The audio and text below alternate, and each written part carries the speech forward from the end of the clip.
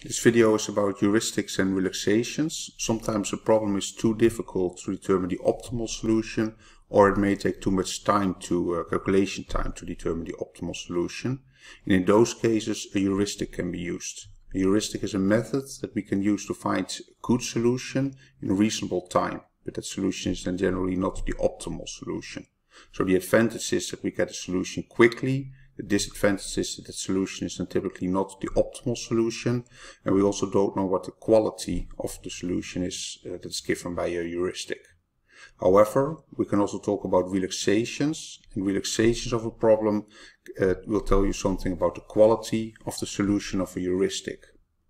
First, what is a relaxation? A relaxation is basically the same problem, but then without some of its constraints. And the optimal solution of a relaxation gives us information about the quality of the solution that we find by using a heuristic. And that's because if you remove some constraints, the solution that you will find can only become better. So the optimal solution of a relaxation is kind of a bounce for the optimal solution of the original problem. A little bit more in detail. So we have the original problem. The original problem has a certain feasible solution space. If we remove part of the constraints of that original problem, then we get a broader feasible solution space. So the feasible solution space of the original problem is always contained in the feasible solution space of the relaxation. It is often possible to remove constraints in such a way that the problem becomes easier to solve. So that's also what we would like to do if we are going to use a relaxation. We remove some constraints in such a way that we are able to solve the problem. And then there are two situations possible. The optimal solution of the relaxation can also be feasible for the original problem. So that's what we see over here. This is the optimal solution of the relaxation. So the entire feasible solution space of the relaxation, there's no better solution. It means that there's also no better solution if we only consider the feasible solution space of the original problem. That means that this optimum solution of the relaxation is also the optimal solution for the original problem. So that's what we have if the optimal of the relaxation is in the feasible solution space of the original problem. The optimum solution of the relaxation can also be outside the feasible solution space of the original problem. So that's what we see over here. It's still the best solution for the entire feasible solution space of the relaxation. That means that if we only consider the feasible solution space of the original problem, there cannot be any better solution. So this optimum solution of the relaxation is better than the optimal solution of the original problem. So you see indeed that the optimum of the relaxation is either also optimal for the original problem or it's better. And that's why we can use it as a bounce. Let's now apply this idea of heuristics and relaxations to a very simple vehicle routing problem. So here we have a depot and we have 8 locations. We have one vehicle that is located at the depot, and that vehicle should visit all the 8 locations A until H. And after that it should also end again at the depot. And then there's one more constraint, namely that the vehicle can drive at most 100 miles without refueling. And refueling is only possible at the depot. And then the question is which route minimizes the total distance. So then let's think about a possible heuristic that we could use. So we are at the depot and we would like to visit all 8 locations. A very simple heuristic is then that we say that we first go from the depot to A and then we go back. Then we go to B and we go back and so on. So this could be a heuristic. So in words we then visit all 8 locations one by one. And after visiting a location, we go back to the depot. So this is what we then get.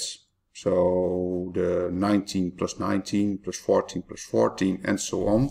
That gives us a distance of 232. So this is a solution, but it's not the optimal solution.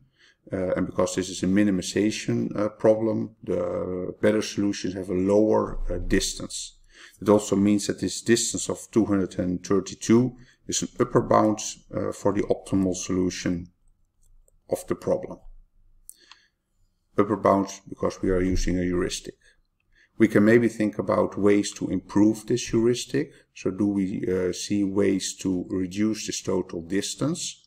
What you can see, for instance, is that if we go to A, and if we then go back and then to B, then the total distance is 19 plus 14.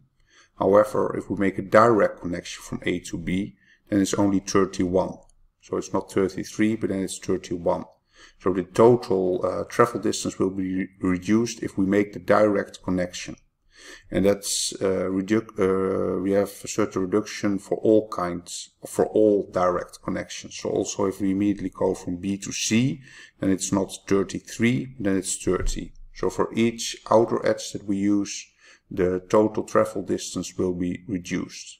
And that can be used for a second heuristic. So a second heuristic is that we start with the solution of the previous heuristic.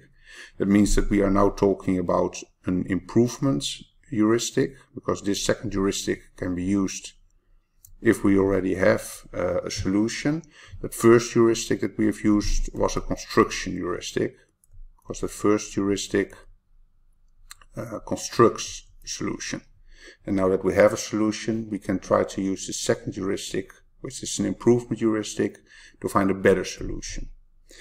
So we start with the solution of the previous heuristic, and then we check all cities in clockwise direction, and we make a direct connection if that's possible. And that it's clockwise, that's just a choice, but we can formulate heuristic however we like. The only important thing is that we get a feasible solution. So we go from the depot to A, then we check, can we immediately go to B without going back to the depot? That's possible. So the maximum distance of each subtour is 100. This is still below 100, so it's 19 plus 31 plus 14. And then the next question is, can this edge also be added to that subtour? And the answer is again yes. So then we can get a better solution if we also make this direct connection. You see that each time that we make a direct connection, the total distance of the solution goes down. So still an upper bound, but it's now a better upper bound. We cannot immediately go from C to D, because then the tour that we would get would have a length that would be more than 100. So then we check, can we go from D to E? That's possible. Can we go from E to F? That's possible. We can even go immediately from F to G. This second subtour also has a distance below 100. Now we cannot make a direct connection from G to H, and we can also not make a direct connection from H to A. So this is what we will find if we use this second heuristic. Distance is 214, and this is still an upper bound for the optimal solution. So the optimal solution is likely to have a lower total length. So that's what we can do by using a heuristic. So our first heuristic gave us a distance of 232. Second one gives us a tour with length 214. And again, both are upper bounds. That means that the optimal solution is either at the upper bound or there's a lower value. Our best upper bound so far is 214. That means that the optimal solution either has a length of as a distance of length 214, or its length is lower. So this is in this case how a heuristic is related to an upper bound. We talk about upper bounds because it's a minimization problem. So we now have a feasible solution with length 214. The question is still, how good is that solution? Are we very close to the optimal solution, or are there maybe improvements possible? And for that question we can use a relaxation. So this problem is quite difficult to solve, and there's one constraint that makes it difficult, and that's the maximum distance of 100 miles without refueling. If we remove that constraint, then the problem becomes much easier to solve. And that's because the more outer edges we use, the better our solution becomes. So we already realized that it's better to use this 31 to immediately go from A to B, then go back from A to a depot and then go to B separately. And that's the case for all outer edges. We can of course not only use outer edges, because there should be a point where we go from the depot to a first location, and there should also be a point where we go back to the depot. So what we can do is we can use all outer edges except for one of them. So that's what we need to realize in order to find the optimal solution of this relaxation. Then the question is, which one are we not going to use? So now within brackets you will see the saving if you use an outer edge. So for instance, if you use this one instead of going back from A to a depot and then going to B, then we have a saving of 2. Here the saving is much higher, so it's much more important to use this outer edge, and here it's even more important. So we are not going to use one of the outer edges, and we can of course choose which one we are not going to use. So we are not going to use the one with the lowest saving. Lowest saving is the 2 over here, but you also see that 2 over here. So one of those 2 outer edges should not be used. So this is an optimal solution of the relaxation, and this relaxation has 2 optimal solutions because this is also an optimal solution of the relaxation. Both have a distance of 202. This is a relaxation. It's the same problem, but then without one of its constraints. That means that the optimal value becomes lower, becomes better. So this 202 is now a lower bound for the optimal solution. So we had the upper bound of 214, and we also have a feasible solution with length 214. We now also know that the optimal solution of the original problem can never have a distance lower than 202. So this is a lower bound.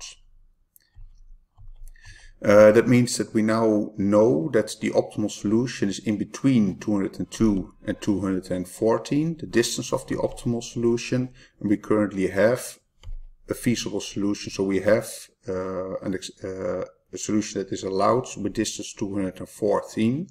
That means that the gap between the current solution that we have, current best solution that we have, and the optimal solution is at most 12.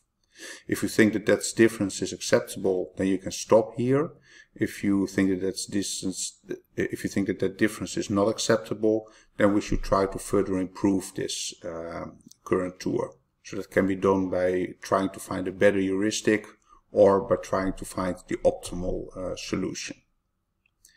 A general overview. So we have been talking about heuristics and relaxations. A problem can be a maximization problem, it can also be a minimization problem.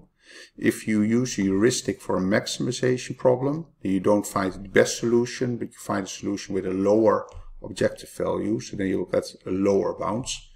A relaxation that gives you an upper bound. So this is the case for a maximization problem instead of a minimization problem. We have considered a minimization problem, then a heuristic gives you an upper bound and a relaxation gives you a lower bound. That's just what we have seen on the previous slides. Another important difference between a heuristic and a relaxation is that a heuristic gives you a feasible solution and a relaxation typically gives you a solution that is not feasible for the original problem. However, relaxation can be used to say something about the quality of the solution of a heuristic. So very useful to use a heuristic to find a solution if a problem is too difficult to solve to optimality, and then to use a relaxation to say something about the quality of that solution.